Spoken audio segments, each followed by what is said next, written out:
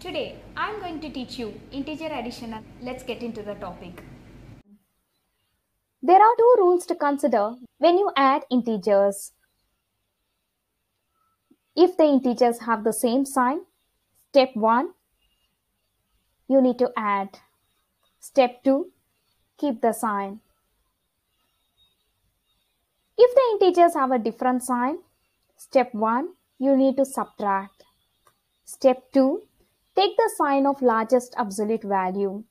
You need to keep these rules in mind when you are solving sums. So let us go deeply into each of the rule with some examples.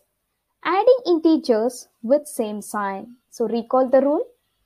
If the integers have the same sign, step 1 is to add, right? Step 2 is to keep the sign. Let's solve some sum keeping this rule in mind. Minus 3 plus minus 4. So here there are two integers, minus 3 and minus 4. I need to add both and I can clearly see both are negative integers. So first I analyzed that it has the same sign. After identifying the integers have the same sign, I need to follow the rule for it. So what I have to do? Add. So add 3 and 4, you will get 7. After adding, the next step is to keep the sign. I have to decide the sign for my solution. So both are negative integer, so I need to keep the sign as negative. So my answer is minus 7. Minus 3 plus minus 4 is equal to minus 7.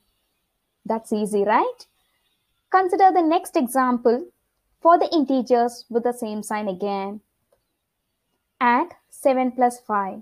So recall the rule. You need to identify whether the integers have the same sign or different sign. 7 and 5 both are positive integer and the signs are positive. So they have the same sign, isn't it? So what you have to do? Add. Add 7 and 5, which gives my answer as 12. Again, the answer is not complete. We need to decide upon the sign for the answer 12. Keep the sign. Since both are positive integer, I need to keep the same sign plus in my answer.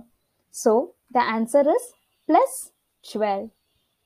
Or simply I can write as 12 since 12 is a positive integer.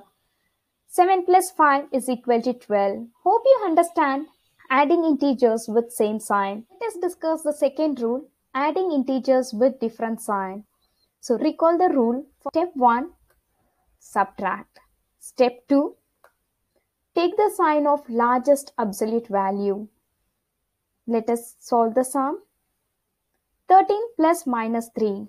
Here, 13 is a positive integer and its sign is plus. Minus 3 is a negative integer and its sign is minus. So you can clearly see that they both have different sign. So if the integers have different sign, the step 1, I need to subtract. So I need to subtract 13 and 3 irrespective of the signs. If I subtract 13 and 3, my answer is 10. But still the answer is incomplete because I need to consider the sign for the answer, for my solution. So what will be the sign? The next step is take the sign of largest absolute value.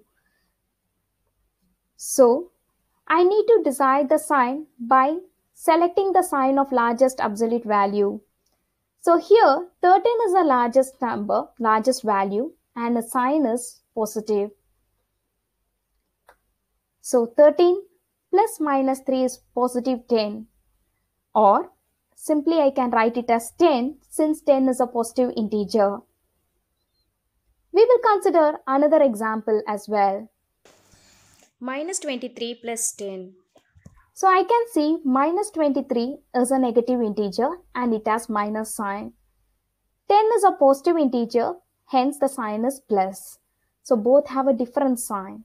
So if I have a different sign, what I have to do? Step 1, subtract. So I'm going to subtract 23 and 10, which is 13. So I'm going to subtract 23 minus 10, which gives the answer as 13. The next is I need to decide the sign for my solution. So what is the next step? Take the sign of largest absolute value. So here the sign of largest value is minus. Sign of 23 is minus. Hence, I have to keep this minus for my answer. So minus 23 plus 10 is equal to minus 13. So don't stop once you subtract. You need to decide upon the sign for your final solution. Let us recall both the rules again. So there are two rules to add integers. Integers with same sign, we need to add and keep the sign. If the integers have different sign, subtract and take the sign of largest absolute value. For more practice, I have given a link in the description box. You can make use of the worksheet to solve the sums using these rules. Thank you so much. Have a nice day. Feel free to post any topics in the comment box which you would like to learn with me. And this YouTube channel is for good cause. If you like this video, like, share, comment, subscribe and don't forget to hit the bell icon. Thank you.